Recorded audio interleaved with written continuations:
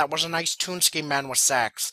Where did you get it? Oh, I got it in. Wait, what in the hell is a Toonski? It's one of those hip new words all the kids are using. You know, just trying it out, Oh, well, it just makes you sound like an idiot. Right.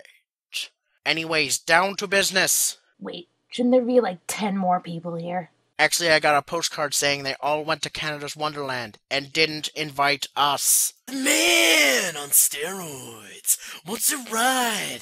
Top Gun. Aw, I wanted to play in the water park. Too bad, you can play in the kiddie pool. I always get stuck with the kiddie pool. Gentlemen, behold! Wait, how did you get in here? Rain left the front door open! Domon, I thought you left her locked up in a steel room with no windows. What am I, your fucking nanny? Right. Anyways, it was my home dog SamuraiKH2's birthday a few days ago, and I figured we'd carry out a plan to benefit his day of celebration. Wasn't his birthday like a week ago? Quiet, man with sax. I can't think. Anyways, I have devised a plan.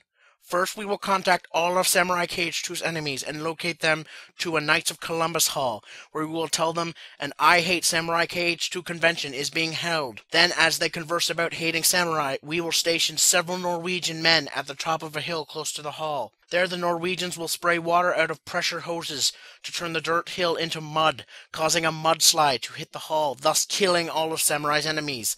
And we shall call this operation Operation Norwegian Mudslide. What?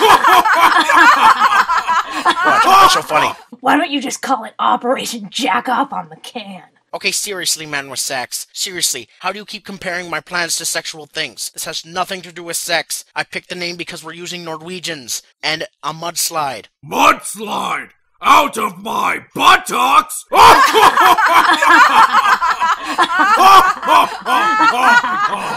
Oh, all of you can go to hell.